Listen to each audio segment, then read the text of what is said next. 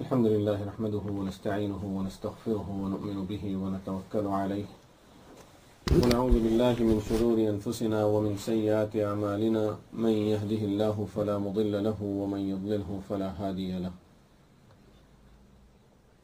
ونشهد أن لا إله إلا الله وحده لا شريك له ونشهد أن سيدنا ونبينا محمدا عبده ورسوله صلى الله تبارك وتعالى عليه وعلى آله وصحبه وبارك وسلم تسليما كثيرا كثيرا. أما بعد فأعوذ بالله من الشيطان الرجيم. بسم الله الرحمن الرحيم. إن الله يأمر بالعدل والإحسان وإيتاء ذي القربى وينهى عن الفحشاء والمنكر والبغي يعظكم لعلكم تذكرون. وقال النبي صلى الله عليه وسلم إنما بعثت لأتمم مكارم الأخلاق. صدق الله مولانا العظيم وصدق رسوله النبي الكريم ونحن على ذلك من الشاهدين والحمد لله رب العالمين. اللهم صل على سيدنا ونبينا محمد وعلى آل سيدنا ونبينا محمد وبارك وسلم تسليما كثيرا. At this time, I would just like to introduce the topic of this program, which is about akhlaq, morality. It is a very lengthy and very deep topic because Rasulullah sallallahu alayhi wasallam says in the hadith, I have been sent to perfect the good manners. As Allah subhanahu wa ta'ala says about this deen, اليوم أكملت لكم دينكم وأتممت عليكم نعمتي. I have perfected this deen and I have given you this complete ni'mah. أتممت عليكم نعمتي. The ni'mah of Islam had been completed at that time, which means Allah subhanahu wa ta'ala sealed, put a final seal on this iman, on this Islam, that this is the final and this is complete way of life. There is no need to bring more religions into this. There is no need to borrow teachings from other religions in order to be able to follow this religion. This religion by itself is already perfect and complete. Same way, Rasulullah sallallahu alayhi wasallam says in the hadith about morality, إنما بعثت لأتمم مكارم الأخلاق. The purpose of me coming to this world is that I perfect and complete the good manners, which simply now would mean that in order for us or for any person to follow the good behavior and to learn the good akhlaq, good manners, it's enough for us to learn the teachings of Rasulullah sallallahu alaihi wasallam. We do not have to borrow anything about this field of life from anywhere else. Or in simple words, you can even make it more stronger by saying that you can challenge the world that whatever is taught by Rasulullah sallallahu alaihi wasallam about akhlaq, no one can bring a better teaching than that in the world till the day of Qiyamah, because that thing has been sealed, has been perfected, has been completed. This is a very important statement that Rasulullah sallallahu alaihi wasallam made about this topic. That إِنَّمَا بُعِثْتُ, I have been sent only to perfect the good manners. لِأُتَمِّمْ مَكَارِمَ الْأَخْلَاقِ. See, the word أَتْمَمْتُ عَلَيْكُمْ نِعْمَتِي is used for Islam in Quran. And same way, لِأُتَمِّمَ مَكَارِمَ الْأَخْلَاقِ is used by Rasulullah sallallahu alayhi wasallam. The word itmam is used for both. That perfect, completed, that's it. No more additions will be done to this, and no one can bring anything that can suggest that if you add this to this deen would become better. Same way, no one can suggest anything that can say that if you add this to the list of good moralities and good behaviors, Islamic manners will look even better. Just like many times people feel that if we can say this also about on reference of our deen, people will look at it in a better way. There is nothing in the world that will make this deen better anymore. That's it. It's been completed, perfected, and is in its best form and shape as it should be. Same thing about akhlaq. So no one, and this is something very amazing, that throughout the history we have people, and not only people, we have universities, departments that in universities that are devoted to this topic, that how human beings are supposed to behave, live, and deal with each other. And this deen of Allah, Rasulullah sallallahu alaihi wasallam is telling us that no one can do anything better than, no one can bring any teaching better than the teaching of Rasulullah sallallahu alaihi wasallam regarding this field.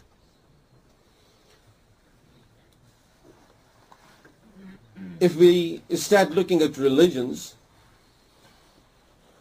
not to talk about bringing something better than the teaching of Rasulullah sallallahu alaihi wasallam, in fact the amazing part would be, in other religions the person has to decide whether he would like to be a very religious person, or he would like to be a very helpful person to the other people. If you are trying to be very helpful, which means live with people, help people in different fields of their life, financially, if a person is helping people financially, or if a person is physically supporting people, like he is out helping the needy people, or he is taking care of the sick people, a physician who goes out and he's treating people for free. In other religions, a person would have to decide whether he would like to be a very religious people, or he has to be a person with high moralities, characteristics, and go out and help people. He cannot be both at the same time. You cannot be a very highly respected priest and at the same time being in this field where you are out helping people. Because their concept of religion is that religion is the name of some worships and dogmas that are being performed only at the place of worship. When a person is sitting in his place of worship, whether you call it a church or a synagogue or whatever they may call it, when a person is sitting over there and offering the methods of prayer that are prescribed in the religion, that makes the person very religious. If a person does not put that gown on and he does not do the things that are prescribed to be done in the place of worship, then he is not considered to be a very high religious person. So in order for a person, just like this is what Allah subhanahu wa ta'ala says in Quran about, especially about Christianity, وَرَهْبَانِيَّةً نِبْتَدَعُوهَا مَا كَتَبْنَاهَا عَلَيْهِمْ إِلَّا ابْتِغَاءَ رِضْوَانِ اللَّهِ.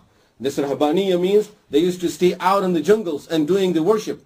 That was the main concept behind it, that you cannot be with people, you cannot live with people, and still at the same time be a very religious person. So in order for you to be a very religious person, you have to go out and just meditate and sit over there meditating for the whole of your life and don't have no connection with human beings. And that is part of it. We see it in different form nowadays, where in certain religion priests will not be allowed to marry. That's the same concept behind it, that if the person is going to get married, then he is involved in the worldly things.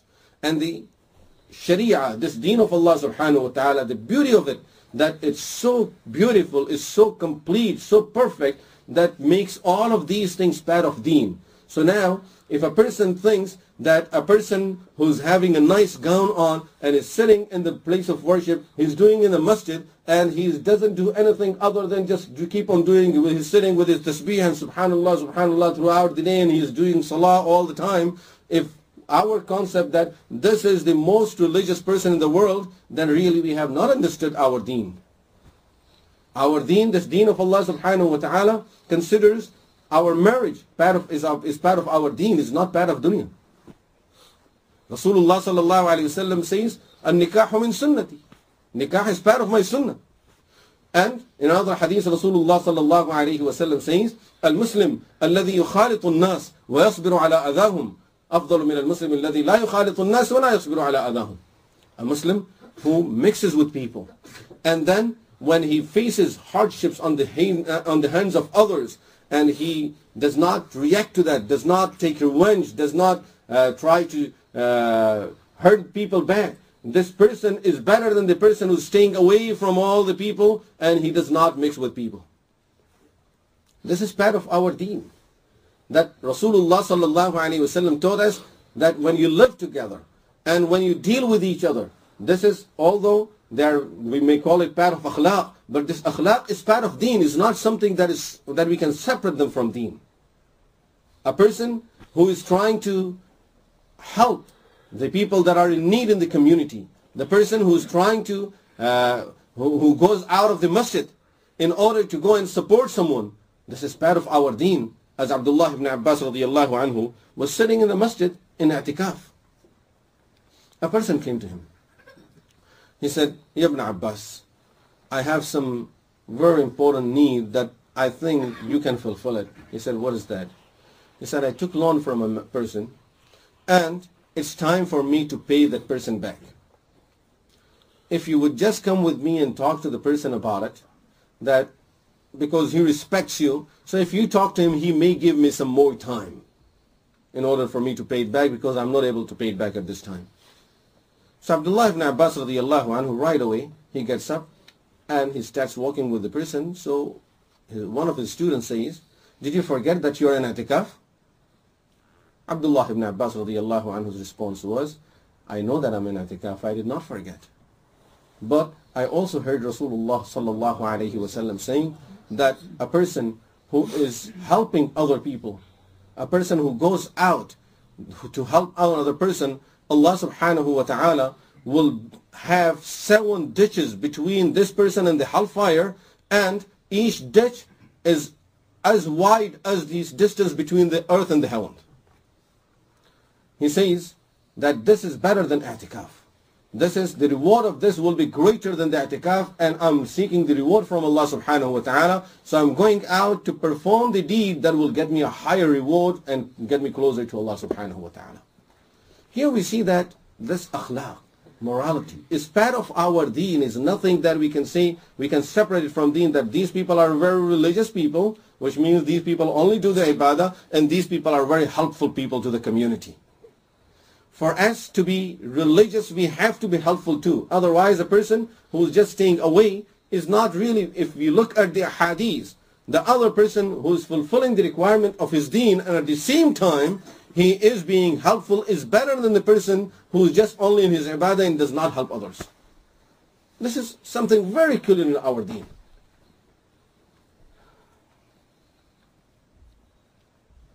We know that the most virtuous person in this ummah after Rasulullah sallallahu alayhi wasallam is Sayyidina Abu Bakr as-Siddiq radiyallahu anhu.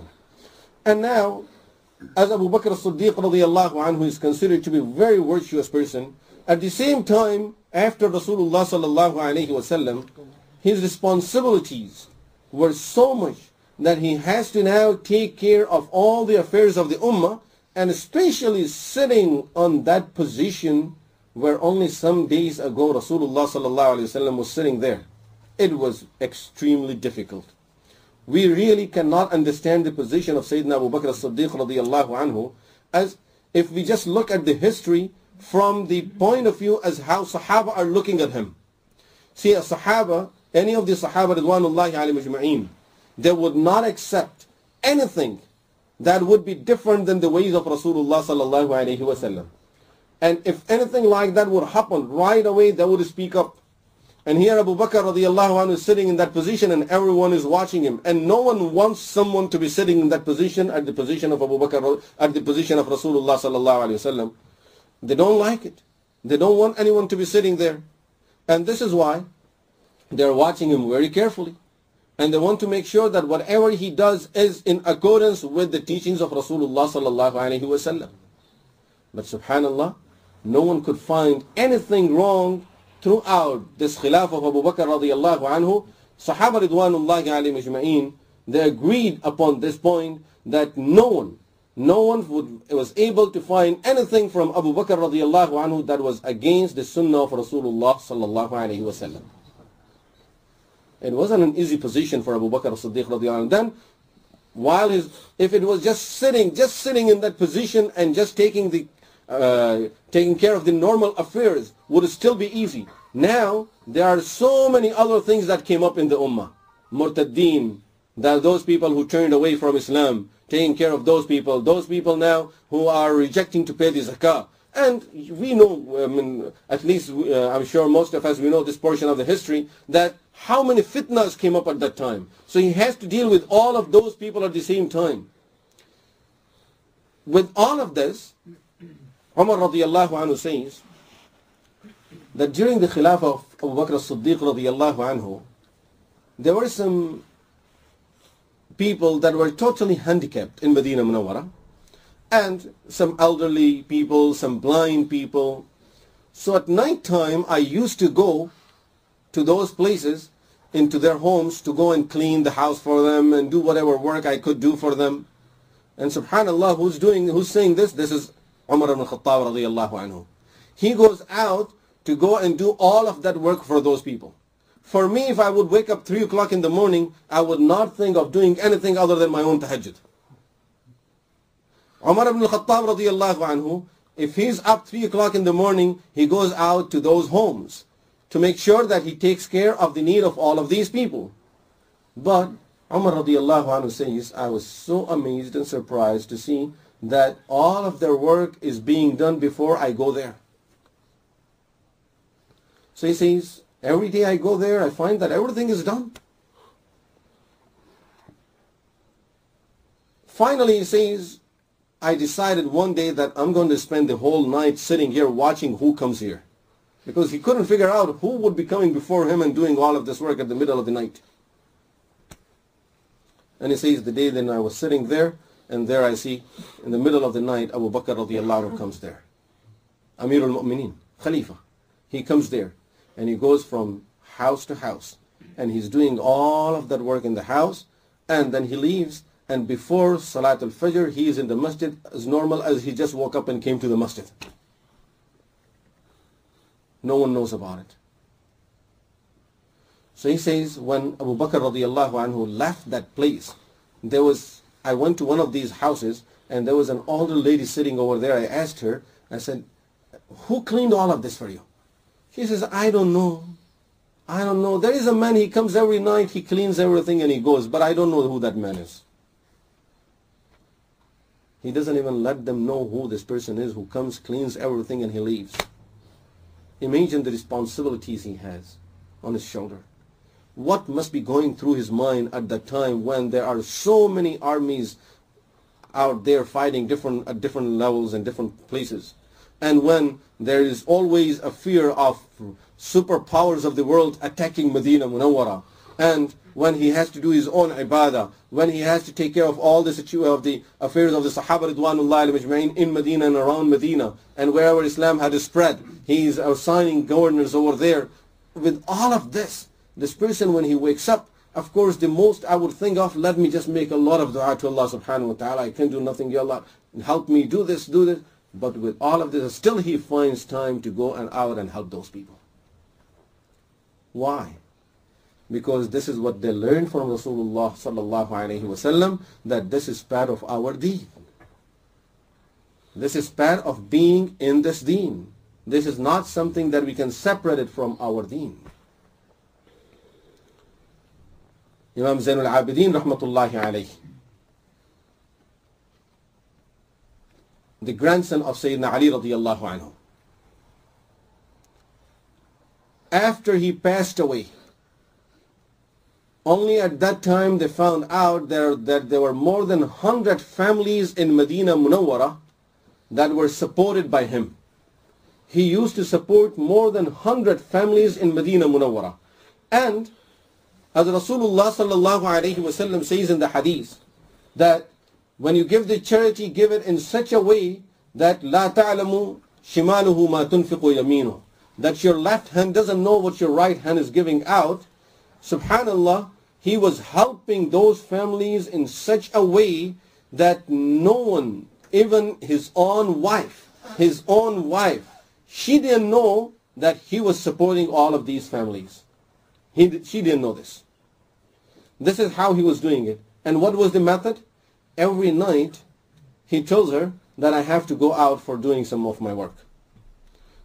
This is in the middle of the night. He leaves the home. She knows that he leaves home for some of his work. Whatever that work is, he never told her that.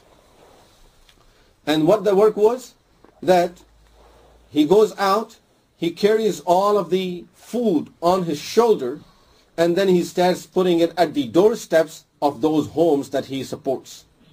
When they wake up in the morning, they don't know who have put it out there. When they wake up in the morning, they find all of that food sitting there. When they were washing his body, now how did the secret reveal? No one knew. And of course, those poor people wouldn't know who's the person supporting them, because he goes in the middle of the night, he just puts the food over there and he walks away. When they were washing his body, they saw a lot of bruises on his back, on his shoulders. So they started asking his family, what is this from? We don't know. Started investigating about it.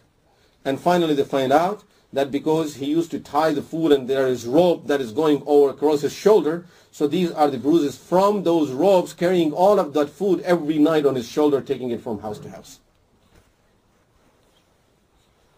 This is how they took this deen of Allah subhanahu wa ta'ala, and these are the great people of the ummah, the well-respected people of the ummah.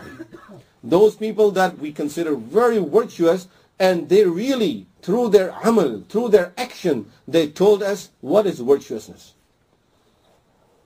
That this akhlaq, this behavior, the way we treat others, the way we behave with others, all of this is part of our deen. We can never separate these things from our deen.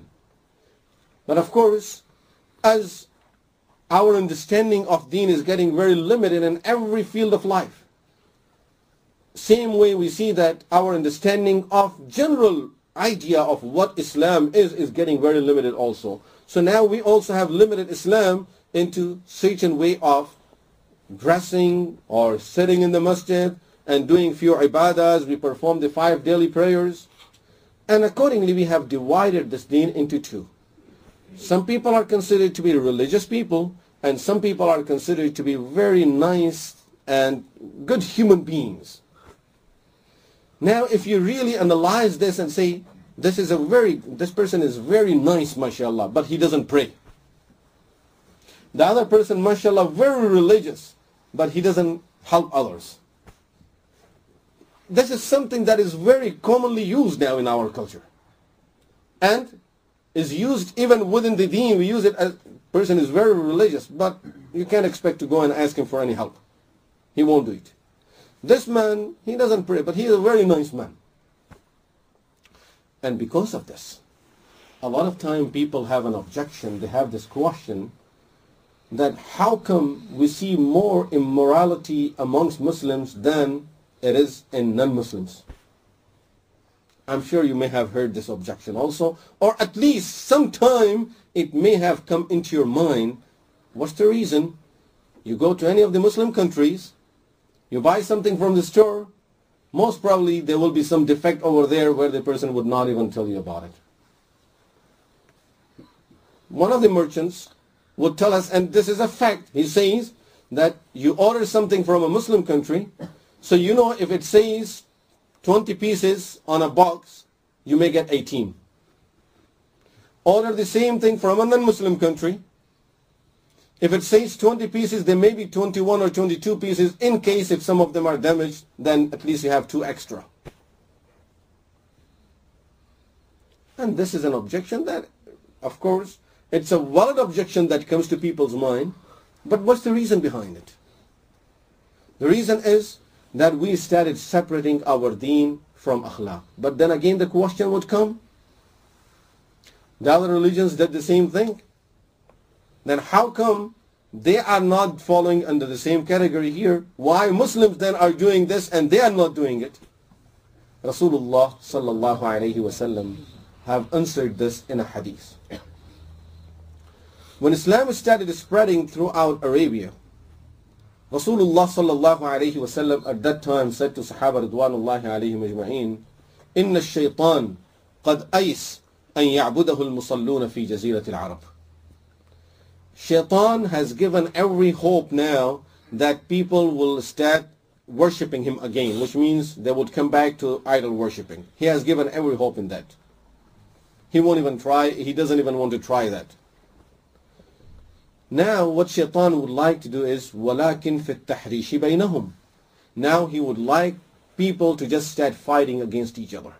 This is something that Shaitan expects from this ummah, that he spreads immorality amongst the ummah, because he knows attacking Iman is not that easy now.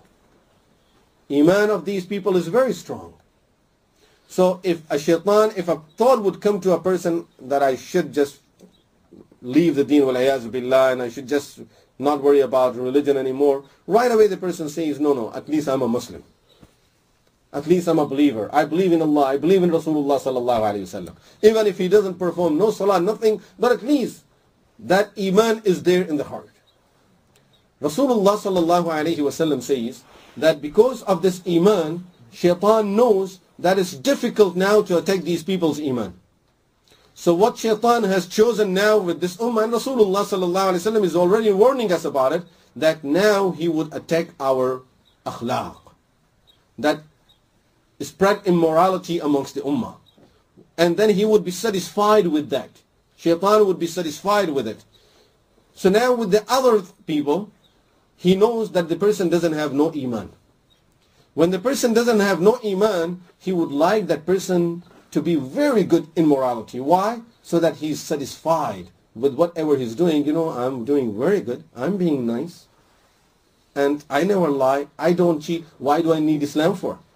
So now if you go and present Islam to someone telling them that, Islam will teach you not to cheat, not to lie, not to do this, not to do that. The person says, I'm already into this and I'm already very good with this, so why do I need your religion for?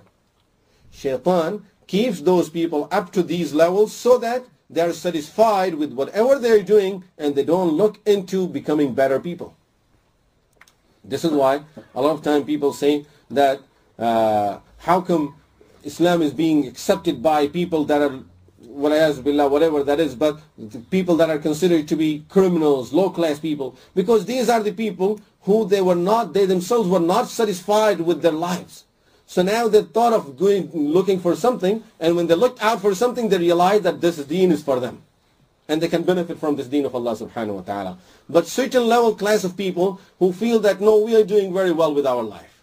Everything we are doing is good and we don't hurt others and we don't harm people, we don't lie, we don't cheat, we don't break promises, we help people. In fact, we give so much donations, even non-Muslims, giving so much donations, helping people, going out and taking care of needs of others. So now the person is very satisfied with what he's doing and he's not looking to become any better, and he would not even look into religions anymore because he feels what I have is enough for me.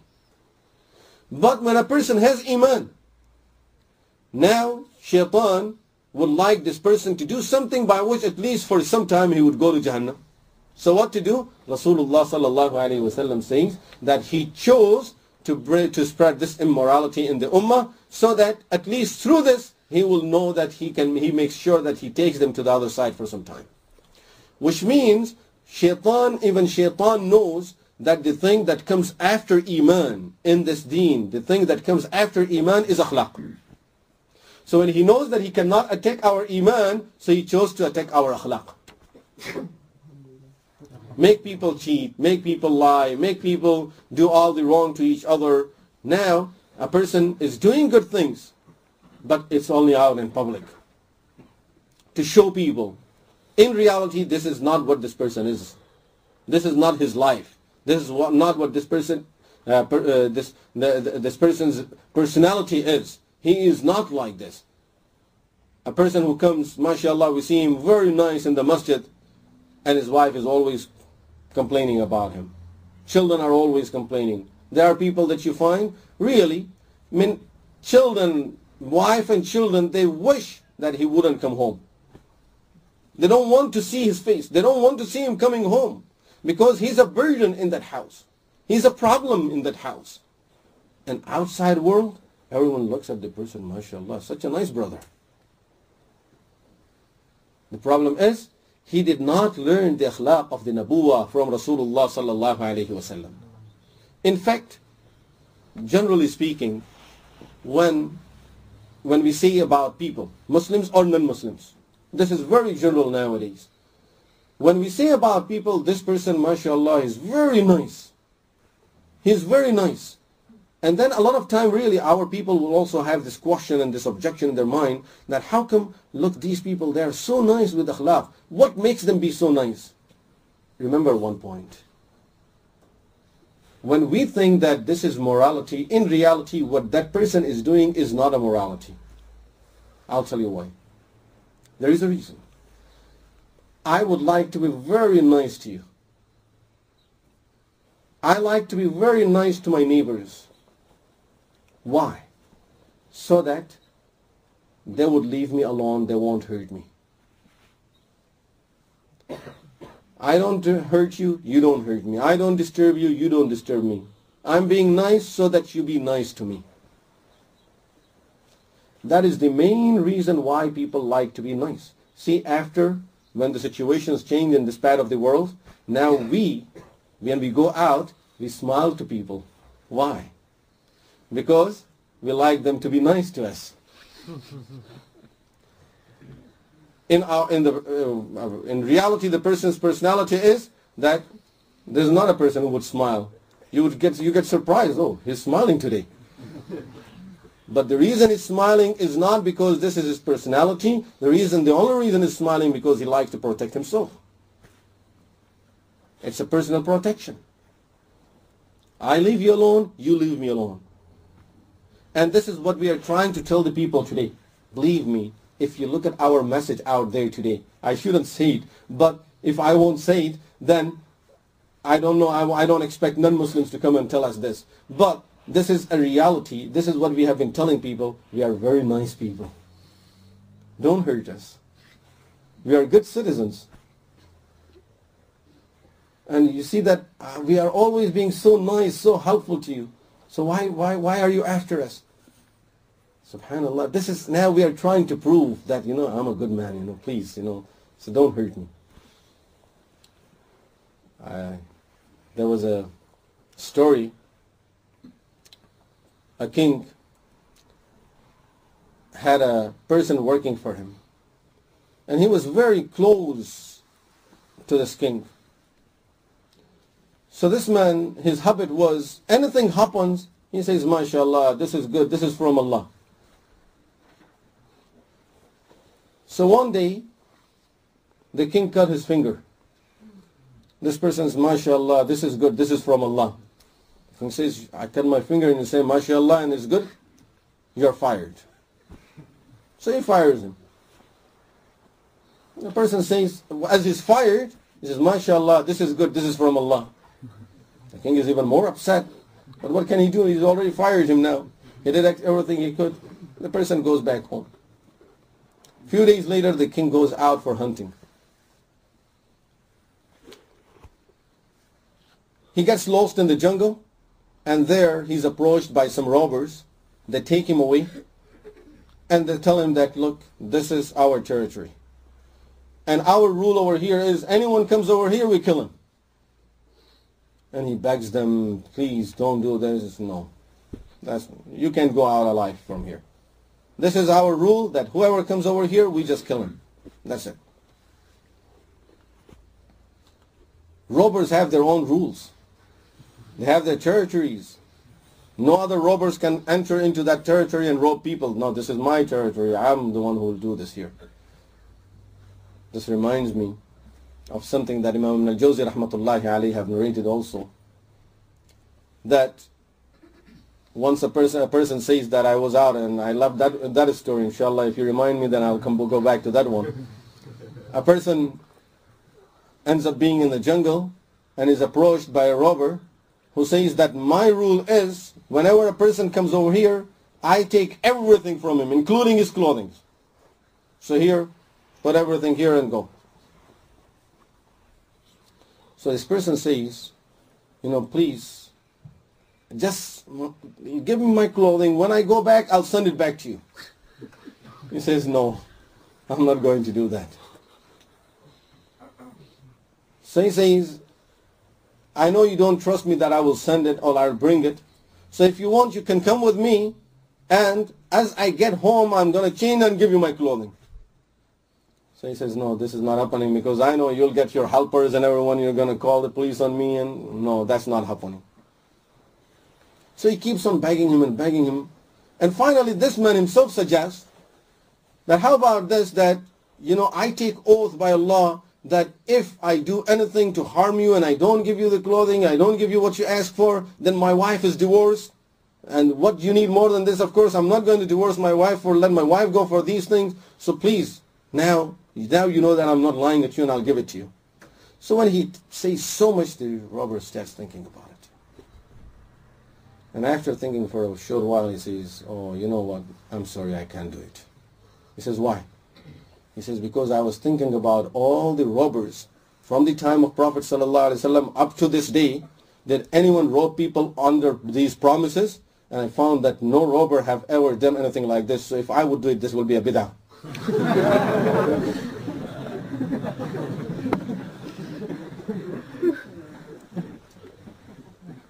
And nowadays we hear this word a lot, that if you do it this way, then it becomes bid'ah. So this robber says, if I would rob under this promise that you go and bring it back to me, or I come and pick it up from you, this will be a bid'ah, this is why I can't do it. So that robber says to the king, this is my territory, and you can't go alive. So he says, no, I'm the king, and I'll do this for you, do that for you. He says, oh, if you're a king, then you're even a better person for us. The greater person that we kill over here, the better we feel that, I did a better sacrifice. So he has no choice anyway. Finally, when they were about to kill him, they saw his finger was cut. Oh, you have something wrong with your finger? Yeah, I cut my finger. No, we don't kill people who have any defect in their body. You can go. This is just like the same lamb for slaughtering, that you have to see that no defect in this animal. So they said, you have some defect in your body, we don't kill people like that. Go back home. So he goes back home, and now he's so happy with that man who says, this is good. That person who worked for him told him, this is good, this is from Allah. So right away he goes home and he calls that person. He says, call him. He comes. He says, you know what happened? He tells him the whole story.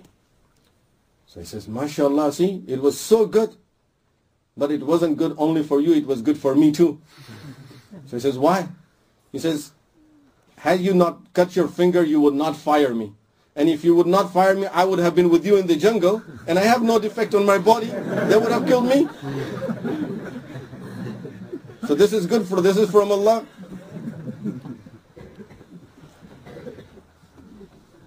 So all of this is, the point that we are talking about here is that akhlaq, these teachings are part of our deen, and Rasulullah sallallahu alayhi wasallam teaches us that these things are such that we cannot separate them from our deen. They are part of our deen. We see Khulafa al-Rashideen, we see the great people in the Ummah.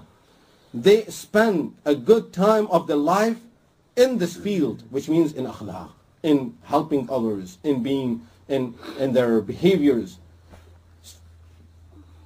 When people, I was talking about, when people are following the akhlaq, when people, we say that this person is, mashallah, is being very nice. This person is nice only so that he can be called nice person. He can be considered to be very nice by the whole neighborhood, by his colleagues, by the workers. And this is why he is nice. This person is nice because he would like to get some protection for himself. That's the only reason why he is being nice. And if this person would know that in this case, I don't need this man. This person is too poor. This person is too weak. I don't need this man. Now see how he behaves with this man. And it's very clear, we see that our attitude, how we behave with people that are considered to be some high-class people, people from some countries that we feel that they're respectable, or a person would come from a place where we feel that this person can do nothing. He's not of any help for me. He cannot hurt me. He cannot do anything for me. And we look down at those people. Rasulullah sallallahu alayhi wasallam's akhlaq was that whoever came, regardless where the person comes from, Rasulullah sallallahu alayhi wasallam treated them equally. And here we see that Bilal radiallahu anhu, who was always looked down by all the people, by all the Arabs, and especially the Quraysh, the non-Muslims, who always saw him as a slave in Makkah Mukarramah, and they were torturing him in Makkah Mukarramah. Finally, when Makkah Mukarramah was conquered, and Rasulullah sallallahu alaihi wasallam said to Bilal radiallahu anhu that today you climb the Kaaba, go on top of the Kaaba and call the adhan. Some of the leaders of Quraysh that were sitting there, they started talking to each other. They said, today I feel that it was good for Abu Jahl that he died before this day. That he was not alive to see Bilal standing up there and calling the adhan. This is how insulted they were by Bilal's adhan. And I'm sure Rasulullah sallallahu alaihi wasallam chose Bilal especially for that purpose, to show them that in Islam there is no difference. After a person comes into this deen of Allah subhanahu wa ta'ala, then there is no difference. And another thing is, he was rewarding Bilal radiallahu anhu for another thing that was very important. This Bilal was always calling Ahadun Ahad, Ahadun Ahad. Rasulullah sallallahu alayhi wasallam chose him to keep on calling that throughout his life. Allahu Akbar, Allahu Akbar. So that is the real akhlaq, when a person is doing it for the sake of Allah subhanahu wa ta'ala. And then this deen, the way Rasulullah sallallahu alayhi wasallam is teaching us, that it has to be part of our life. Is not that I'm trying just to be like that. I'm showing you that this is what I am, but I'm not that. One of the description of Sahaba Ridwanullahi alayhim ajma'in, as Abdullah ibn Mas'ud radiyallahu anhu says, that أَقَلُّهُمْ تَكَلُّفًا. These Sahaba Ridwanullahi alayhim ajma'in's quality was that they were so simple. Their life was so simple that they were not trying to just make up things, to pretend that I'm this. I'm a good scholar, so because I'm dressing like this. They were not pretending. They were only what they were. They were doing what they are. This is why a Sahabi is performing salah in a large group of people. He doesn't feel that I'm having any riyah, because he knows I don't make up, and other people know about each other that no one in this community is just trying to show off with things. Everyone is just very simple and does only whatever he wants to do. If a person doesn't feel like praying, he's not going to pray. He's not going to pray just to show others that I'm praying. If a person doesn't have the money to invite others, he's not going to go and just borrow money from others and invite and have a big wedding ceremony so that people would know, mashallah, he's a great man. There was no takalluf in that community. You know, they're not trying to pretend being something that they are not. They're very simple people. And this is why their hearts were always clean and pure. That simplicity, they kept their hearts always clean and pure. That they are not thinking about that what people would think about me. If I do it this way, then people would be upset. Their main concern is to please Allah subhanahu wa ta'ala. And of course, when a person is doing everything with that in mind, when a person would do everything with this in mind, that Allah subhanahu wa ta'ala is watching me, then of course he would behave the best with everyone. As Rasulullah sallallahu alayhi wa sallam says, Al-khalqu kulluhum iyalullah. All the creatures are depending on Allah subhanahu wa ta'ala. Iyalullah. They depend on Allah subhanahu wa ta'ala. And the dearest person to Allah subhanahu wa ta'ala out of his creatures are those who are very helpful to others. أحب الخلق إلى الله أنفعهم لعياله. Those who are the most beneficial to other people and other living beings, they are the dearest to Allah subhanahu wa ta'ala. This really leads us to another very lengthy topic, but I'm going to make it very brief and just mention it since it came to my mind at this little time. And that is, when we talk about benefiting others, remember, fulfilling the needs of all the living beings, in reality, if you look at it, it is the responsibility of Allah subhanahu wa ta'ala, where He says, وَمَا مِن دَابَّةٍ فِي الْأَرْضِ إِلَّا عَلَى اللَّهِ رِزْقُهَا. That Allah says, it is my responsibility to provide all the human beings with their rizq and give them whatever they need, which means necessities of their life. This is something that Allah subhanahu wa ta'ala took it upon Himself. There are certain things where Allah subhanahu wa ta'ala says that this is my responsibility. For example, protection of Quran. Allah subhanahu wa ta'ala says, this is my responsibility. I would protect this Quran. Rasulullah sallallahu alayhi wasallam, when he was alive, protection of Rasulullah sallallahu alayhi wasallam. In Quran Allah announces that it is my responsibility, I would protect my Prophet. When Allah subhanahu wa ta'ala says about anything that this is his responsibility, that simply means this thing is going to happen no matter what. This is how it's going to happen. Quran will be protected till the day of Qiyamah. We see Rasulullah sallallahu alayhi wasallam was protected until he passed away. No one was able to kill Rasulullah sallallahu alayhi wasallam or anything like this. Same thing. Allah subhanahu wa ta'ala says, rizq is my responsibility. No one can close the doors of the rizq to this world.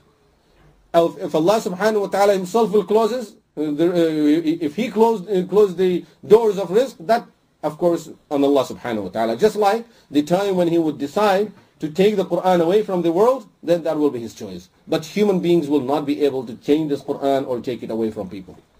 Human beings were not able to do anything to Rasulullah sallallahu alaihi wasallam when Allah subhanahu wa ta'ala decided that he would, now it's time for Rasulullah sallallahu alaihi wasallam to leave, then he took Rasulullah sallallahu alaihi wasallam. When he decides to close the door of the rizq, no one can open it. But if Allah subhanahu wa ta'ala opens the doors of the rizq, then the human beings in this world will keep on getting the rizq for sure. And amazing that we see so much of Allah subhanahu wa ta'ala's creatures, all kind of animals in the world.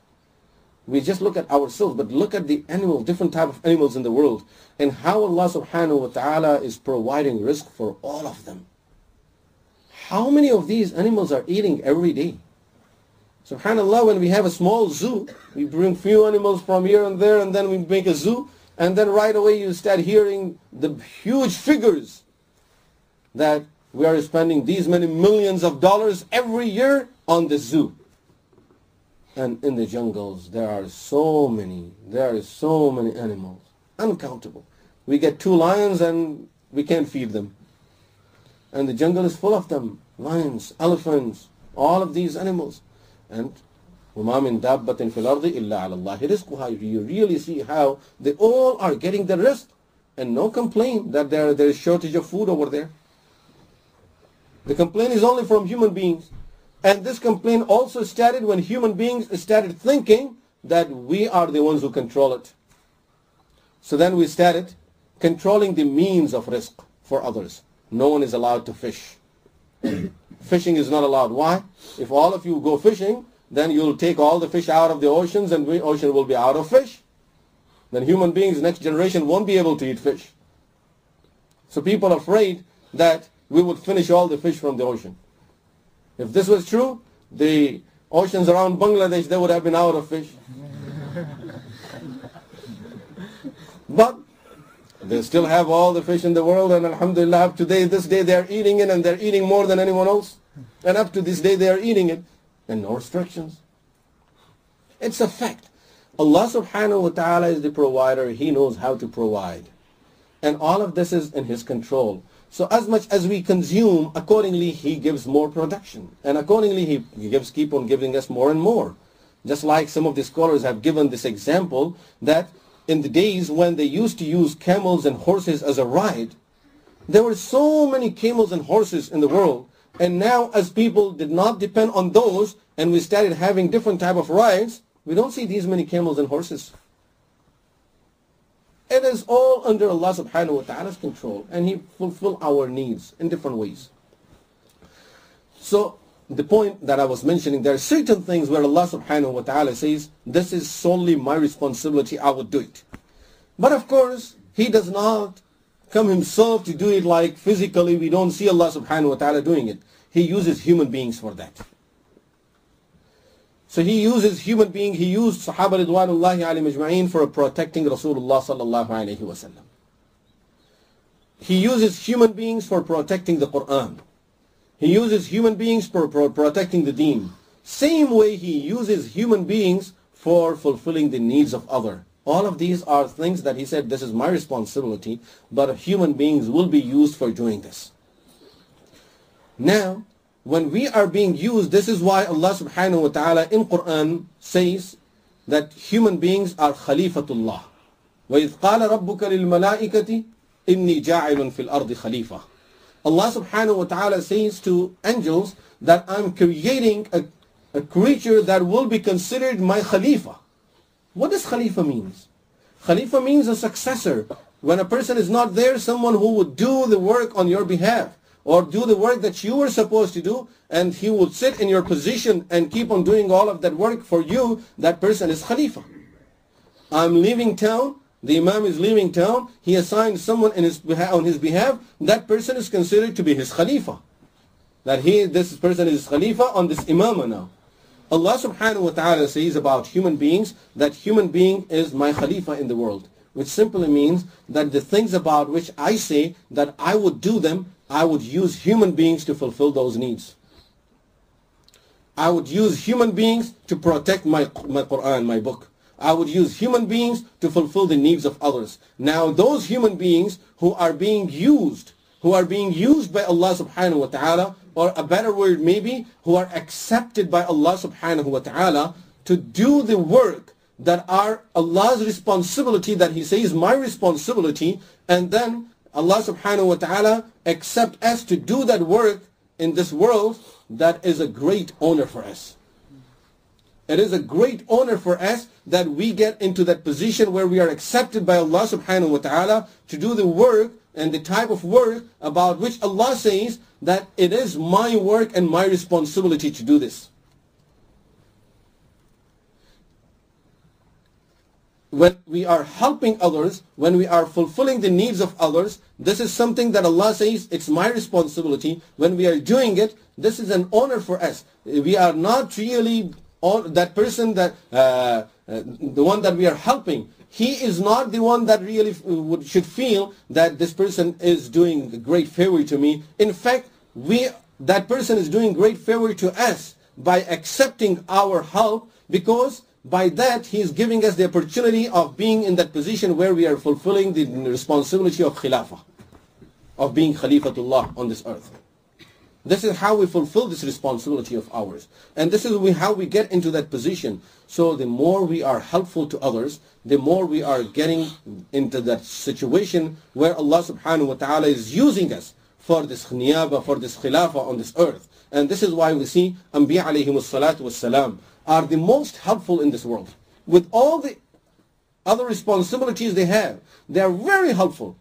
For example, when we look at the generosity of Rasulullah sallallahu alaihi wasallam, and this is only one way of helping others, that you keep on spending and give everything out. And you look at the generosity of Rasulullah sallallahu alaihi wasallam, subhanallah, it's amazing that he doesn't want to keep anything at his home. Whatever he has, he gives it out. Everything he has, he gives it out. Sometime a question may come to our mind that we read about Rasulullah sallallahu alaihi wasallam that sometime for days he would not have food.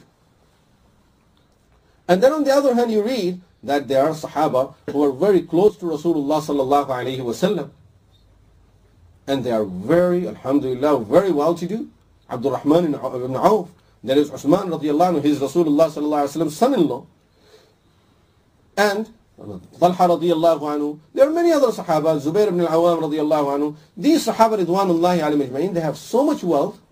How come they are sitting on all of this wealth, and Rasulullah sallallahu alaihi wasallam has nothing to eat? Why don't they go and offer some few dates to the Prophet sallallahu alaihi wasallam?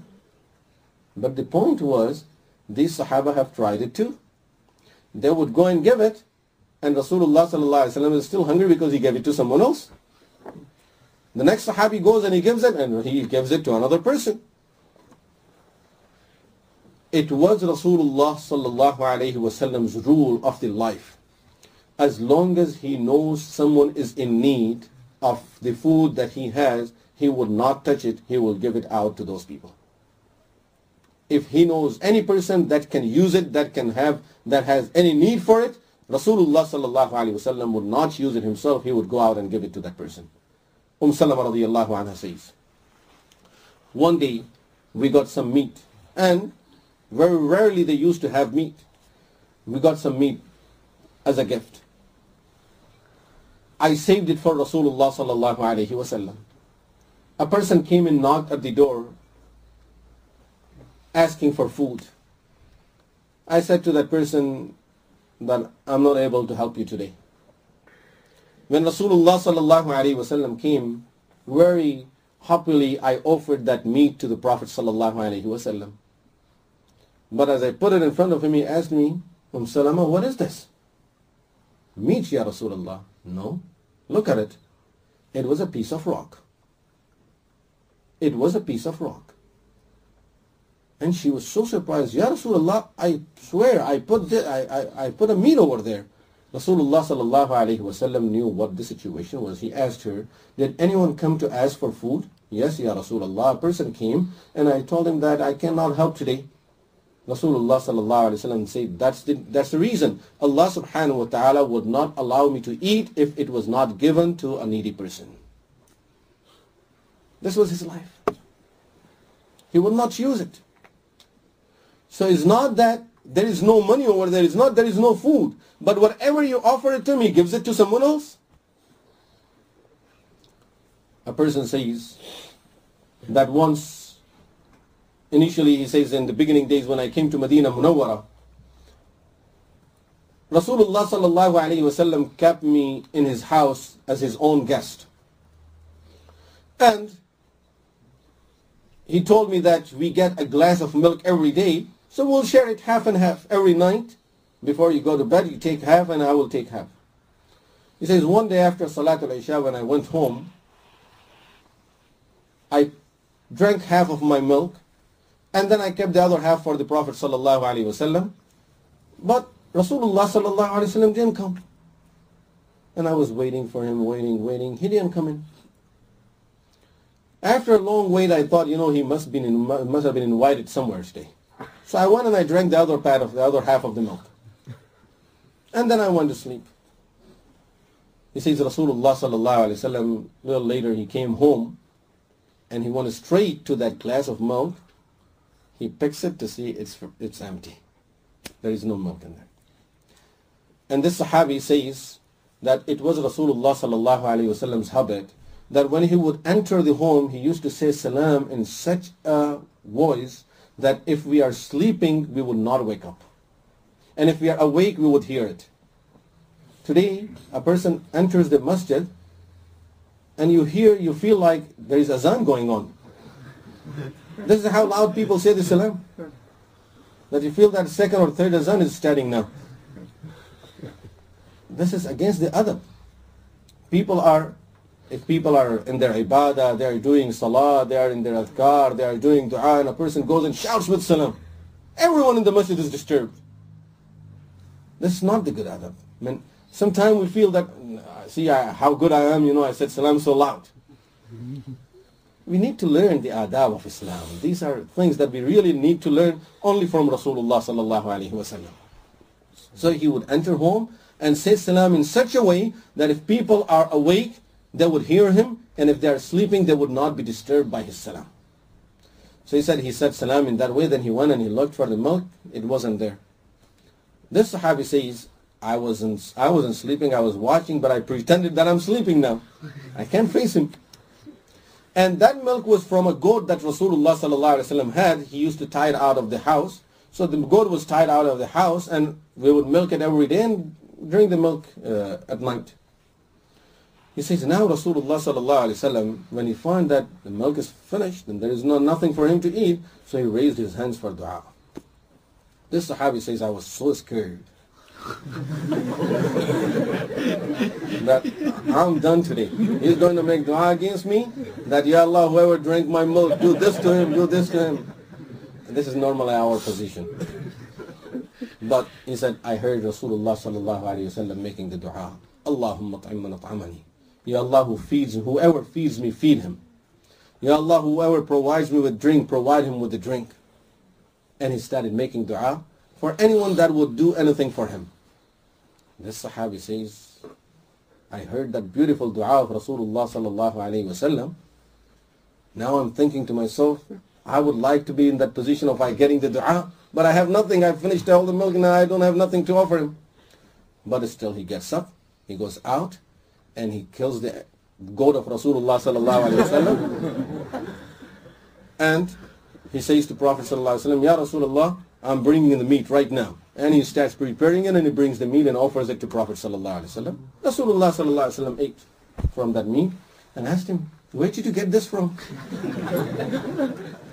"Ya Rasulullah, this is your own goat that was out there. I sacrificed it, I killed it, and offered you the food." "Why did you do this for?" "I heard you making that beautiful dua, that Ya Allah, feed the one who feeds me, provide drink to the one who would provide me with drink. So I thought, I would like to get your dua. So I said, I'll give it to you, and then at least I get your dua." Imagine, after this, Rasulullah sallallahu alaihi wasallam smiles to him, and he makes more dua for him.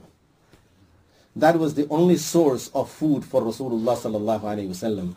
He takes it, he kills it, and still he gets more dua from Rasulullah sallallahu alaihi wasallam. Where are we going to get these akhlaq from? So when we say the world is having akhlaq, people are practicing akhlaq, and they're being very nice, we don't know what is being nice means. Go and just do something, or put a little scratch on his car, and you will find out how nice the man is. Really, and here this person takes all the source of his food, and still he gets more dua and gets a smile from Rasulullah sallallahu alaihi wasallam. So akhlaq, what really akhlaq is, that's only we learn it if we go through the hadith and study the life of Rasulullah sallallahu alaihi wasallam. That is the real akhlaq. There is no akhlaq. So from that angle, when really a person would study the hadith about akhlaq and the life of Rasulullah sallallahu alaihi wasallam, and when after that, if you look around, you see no akhlaq. Really, you see no akhlaq then. But if without it, closing your eyes from what Rasulullah sallallahu alaihi wasallam was, then yes, there are a lot of nice people. Abdullah ibn Umar radiyallahu anhu, he is sick. He felt like eating some fish. They hardly used to get fish in Medina Munawwara because it's away from the seashore. So, and sometimes when the person is sick, he feels like eating something. So, he felt like eating some fish. He tells his family, I feel like eating fish. So especially when a person is sick, you go out of your way to try to give the person what he likes to have.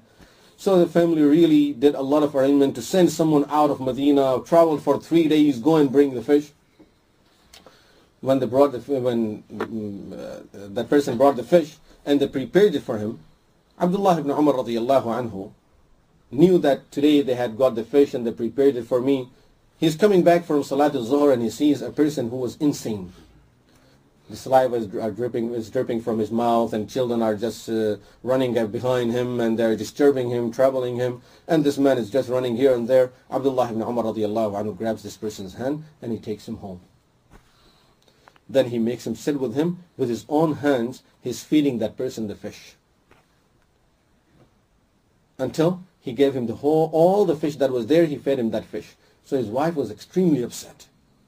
Everyone in the family was very upset that we worked so hard to get this fish, to prepare it for you, and because you were sick, you felt like eating it, so we brought it for you. Here you're feeding this man. There are so many other items. If you wanted, you could have fed this man something else.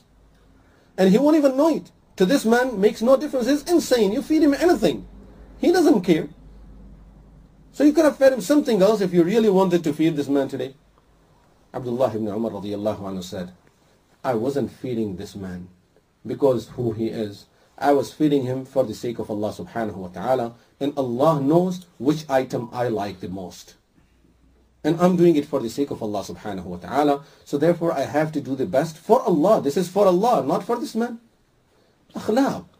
Only when we look at the akhlaq of Rasulullah sallallahu alayhi wa sallam, and how Sahaba ridwanullahi alayhim ajma'in learned these akhlaq from Rasulullah sallallahu alayhi wa sallam, then only the person can have some understanding of what morality is, what akhlaq are. May Allah subhanahu wa ta'ala give us the right understanding of akhlaq, of the akhlaq of the nabuwah, that what are the akhlaq of the nabuwah, the teachings of the nabuwah regarding this field, and give us tawfiq to follow it. And may Allah subhanahu wa ta'ala make all of us the true followers of Rasulullah sallallahu alayhi wa sallam.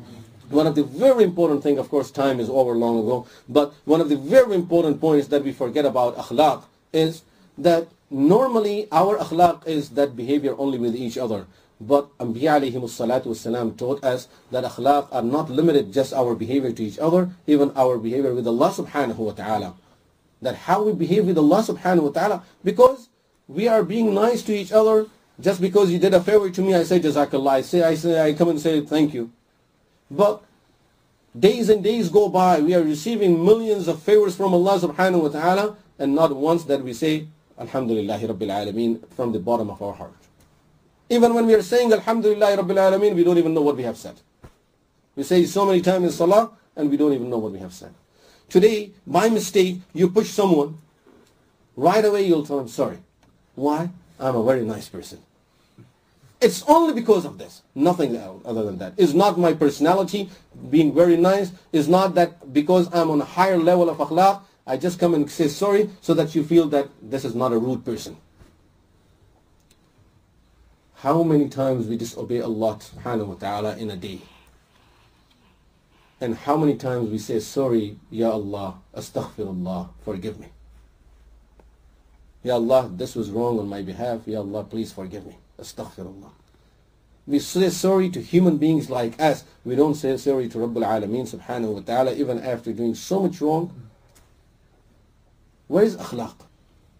And you take it in every field of life. I remember once, it was in New Jersey, a person was showing us his home, and he built a new house. So he was showing me, mashallah, very nice home. And after he showed me everything and I admired his house and everything, I said to him, you know, the front lawn that you have, you should take this lawn out and put some solid concrete over here. Take the lawn out, take the grass out, and just keep some concrete over here.